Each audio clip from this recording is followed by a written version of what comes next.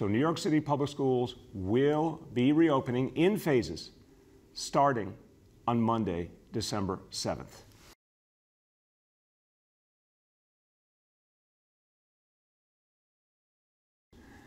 Beginning the week of Monday, December 7th, New York City Public Schools will begin to reopen. We will begin with elementary schools, K to 5, and our pre-K, 3K public school centers. And then later that week, on Thursday, December 10th, our District 75 special education program. We will have testing that is going to go from monthly in every school to weekly in every school.